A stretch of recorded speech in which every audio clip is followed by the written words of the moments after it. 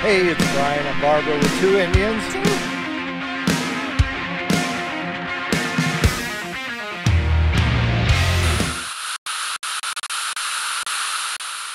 What's up everybody, Brian at Two Indians, and today we are going to do a how-to video on how to install a war bonnet from a Challenger on a standard dark horse type that I've installed here on my beautiful 2018 Springfield.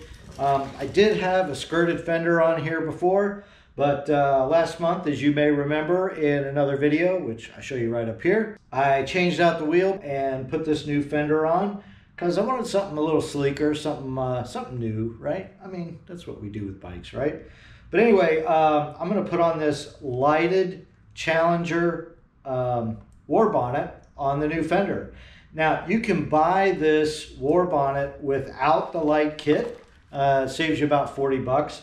But if you're going to spend the money, I think you might as well get a lighted one, right? The other thing you need to think about is that if you're going to order one of these, you can't just call up the dealer and say, hey, I want a war bonnet, okay? Because it's not that simple. Number one, you can get these in black or chrome. And if you'll notice, if you look real clearly, there's nothing in here. There's no war bonnet details, just the shape of it. So you have to order that separate. And what that looks like is not just one of these, but two of these, because you've got a left one and a right one. And you can also get these in black or chrome. So you could do chrome over black, or black over chrome, or black on black and chrome on chrome. Either way you can do that. So you have 1, 2, 3, and then you need a mounting kit. You need a little rubber grommet that goes on the fender here. That's what that looks like. 4 parts, we're not done yet. 5, you've got a part that goes on the underside of the fender, which goes under here, and not only does it give you like a screw hole or whatever, or some kind of mounting thing, but it also gives you a little wire loom. I don't know if you can see that, for the cabling to go through. Okay, so so that's another thing that you need. What is that? 1, 2, 3, 4, 5 pieces, and then you need screws. Believe it or not, it does not come with screws, so you have to order a screw kit. Oh, sorry, it's not a kit. It's actually 1 screw, 2 screw, and actually that's all you need. You need 2 screws. So so I think it's 7 parts total that you need to put this on. Now I'm hoping that this fitting here is the same as the old war bonnet wiring harness connection. So we'll see about that in a minute. But anyway, we're going to put this sucker on. So I've kind of thought about how this is going to go. Number one, I want to mark where the war bonnet is going to go. I know if you look at the other war bonnets, you can see it on Barbara's bike. It kind of looks like the top of it sits level to the ground, or pretty close to that. So what I'm going to do is I'm going to take a piece of blue tape, some painter's tape, and then I'm going to line it up on here. Let's see how that looks. I think it's going to kind of be right about there. I mean, that's too high. That looks just about right like that. So I'm going to put a piece of painter's tape here just to kind of eyeball it. Now let's look at it. Yeah, I think that's better. All right, so that's kind of going to be the back of it. Take our little rubber grommet piece, and this is going to sit on here like this, and obviously the wire is going to go through the middle. We've got screw holes, so here and here is our screw hole. And if we look at this, we can see that there's on the back a little bit of overlap, and so I lined that tape up to the back of it. So I guess we're just gonna kind of lay that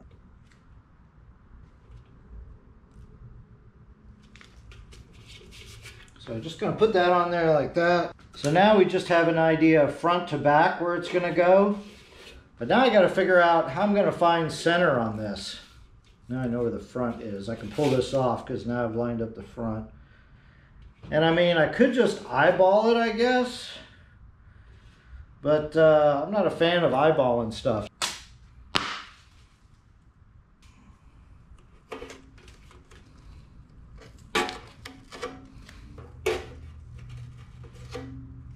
Then I think if we peel this up, so I've taken a piece of tape and I've gone from one side to the other. And now that I've done that, I'm just basically pulled that piece of tape off. I'm going to fold it in half and line up the lines. I'm just going to make a crease in the middle, and that should tell me where dead center is, right? So line up where I was before.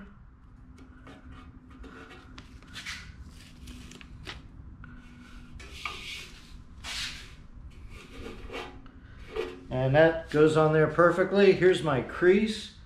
So I'm just going to make a little line here and a little line there. And then on the front, this is the front edge of that rubber grommet. So I'm just going to kind of put a little mark here that I know will overlap, and then same on the back also.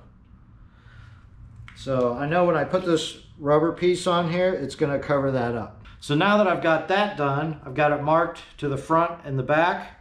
I've got the dead center marked on the fender. Now that I've got the front and back position set for the war bonnet, we're going to pull the fender off and we'll get it set up on a bench somehow and make it sturdy so it doesn't rock around when we try to drill the holes. I've got a 6mm hex head here. Ooh, these suckers are tight. Get some leverage on this.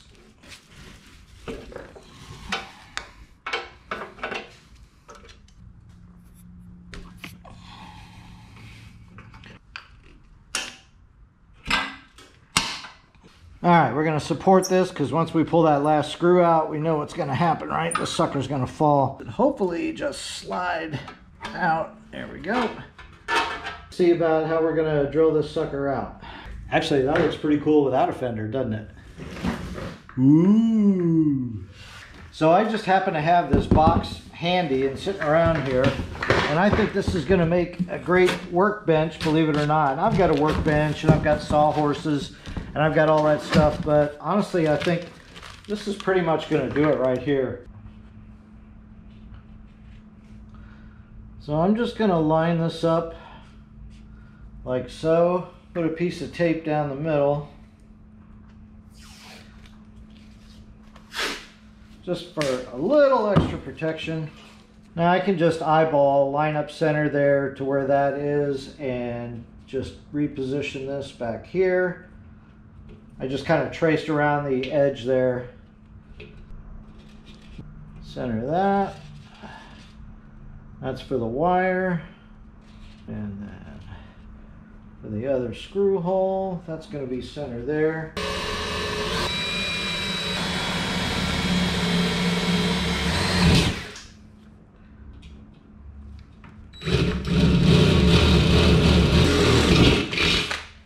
Alright, so we've got our 3 appropriately sized holes here, and now I'm going to pull the tape off and I'm going to run the screws up through the bottom and we're going to mount this sucker.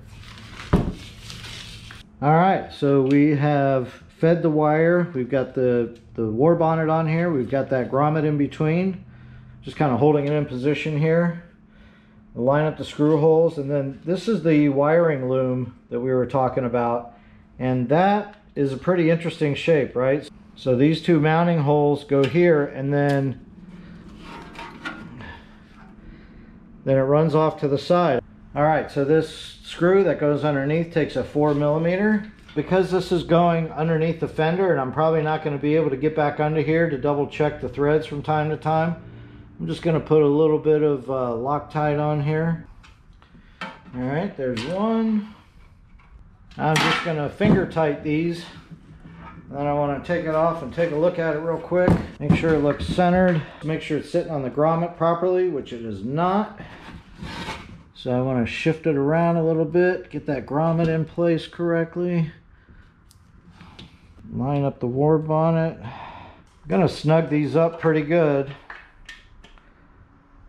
Now it's interesting, this doesn't have a way to get set into place down here. So there's no screw, there's no nothing. I don't get it. I am not really liking how this is just flopping around in here. So what I'm going to do is clean off the inside of the fender, and I'm just going to put some duct tape on there, and that should hold this in place okay. I think we'll be fine with that. Little redneck ingenuity, right?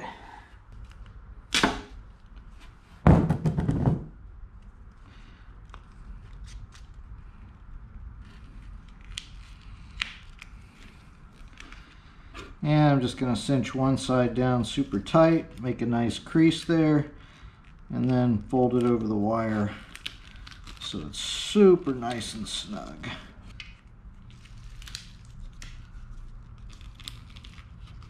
Alright, I don't think I'm going to get any tire rub there, but man, I'm really not liking how that, you know, they should have made a plastic piece that comes all the way down to here and have it molded to the shape of the fender. Not too thrilled with that, to be honest. Alright, so let's just feed this back into here. And as usual, we just snug them up a little bit first.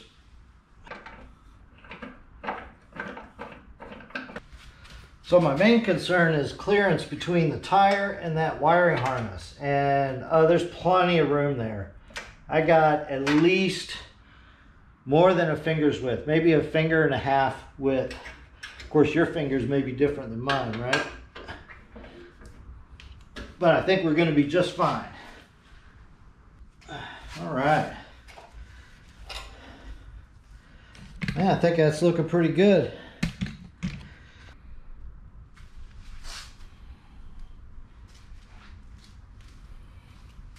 I think it looks perfectly level. I really like it. Awesome. All right, let's get those emblems on there.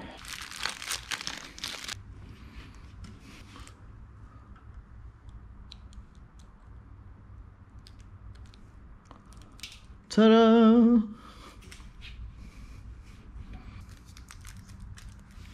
Just a peel and stick right off the back. And we're just gonna pitch that into place. All right, now I gotta figure out where that wire's gonna connect. I know it's gonna be up under here somewhere. So if there's one thing I don't want to do, it's pull this nacelle off, because man, that is a bear. All right, well, the good news is that the wiring harness cable that we needed to attach to was just up under this side of the nacelle. I was just able to reach my hand up in there and find it. The factory labels all of the wires, so it just simply said War Bonnet on it. The connector was mated up perfectly to the connector from the Challenger War Bonnet, so just plugged it right in and it looks awesome. I'm just going to go ahead and turn it on real quick right there. Look at that. Fantastic. Looks absolutely amazing. Ta-da! All right, so all in all, it probably only took me about 45 minutes, I guess, to pull the fender off, drill the holes, mount everything together. Maybe an hour at the most, but it really was a piece of cake, and something that you guys could do real easily. So if you're thinking about it, go ahead and do it. It was simple. Hey, thanks for watching. I really appreciate you guys checking out the channel. We've got lots of great riding videos and how-tos and other review videos on this channel. So if you're not a subscriber, check them out. You can hit the subscribe button, because we've got lots of new stuff coming out all the time. Do 2 or 3 videos a month. And you can also see us on Instagram and Facebook at Ride with 2 Indians. So anyway, thanks again, guys. Really appreciate you watching. 2 Indians out. Until next time, peace. See ya. Boom. Everybody does that. Woo.